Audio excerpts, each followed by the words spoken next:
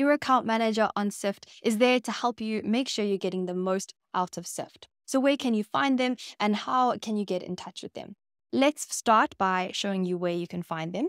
You go to Settings and then click on My Account, and you'll see the first tab here is Account Manager.